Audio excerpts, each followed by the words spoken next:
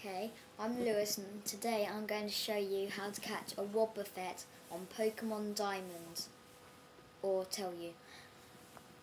You get Wobbuffet at either Acuity Lake, Verity Lake, or the other lake, I forgot its name. But there's a trick. You don't get them in the grass that you can already see. You have to surf past the cave where you get Uxie, Alzifor, Mesprit, and there'll be a patch of grass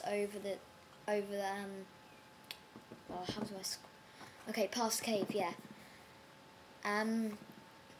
Use a Max Repel then, and use your poke radar in the grass there. And it might take a long time, but you should eventually get a Wobbuffet.